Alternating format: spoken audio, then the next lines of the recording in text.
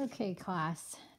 It was easier for me to record a video of this instead of explain it to you on the screen. So hopefully this will help.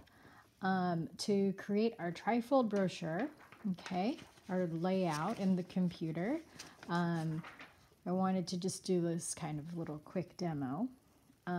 You're going to need to get a plain sheet of paper. It's a letter size. So this is like a computer paper that you'll probably get from a printer at your home, or it could be the size of a flyer, you know, of like a paper flyer that you get from, I don't know, maybe the junk mail or an old piece of mail.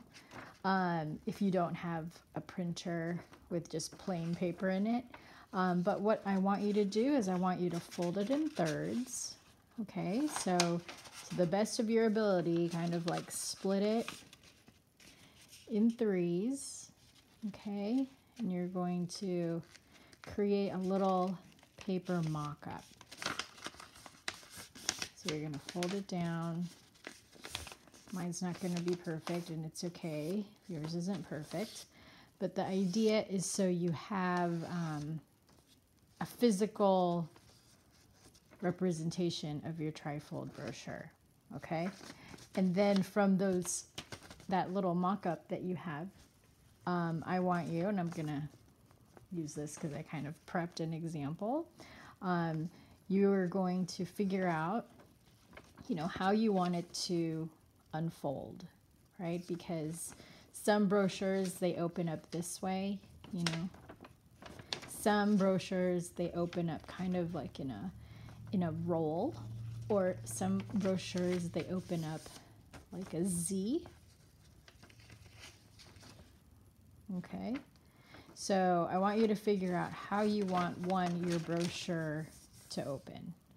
And then once you figure that out, I want you to get your folded piece of white paper or whatever paper, just for your reference, and then you're going to put numbers on the different panels as people will see them, right? So for mine, I want my brochure to open up this way. I want them, you know, here's the front and the back. I want them to open it. They want them to see this one first. Then I know that they're going to probably see this as well. Okay. Then I want them to open it up, see that middle panel, and then this panel on the most right. And then they close it up. And they end with that last panel on the back, right? I'm sure you've seen a brochure, a trifold brochure. And what we're going to do with these numbers is when you unfold it, right, you're going to have two sides. As you can see, it's not sequential, but we're going to lay our InDesign layout according to these numbers, like the order of these panels. So for your document, once it's done, you can, and it actually folds down, it will unfold and reveal the information that you want correctly, okay? And I have found this is honestly the most helpful thing students find in this particular project when they're doing a trifold brochure, because the last thing you want is to make a brochure, you know, in the computer, laying out all your panels, and then when you print it, the wrong panels are not next to each other. Okay, so you just need a single sheet of paper. You'll write the numbers of the different panels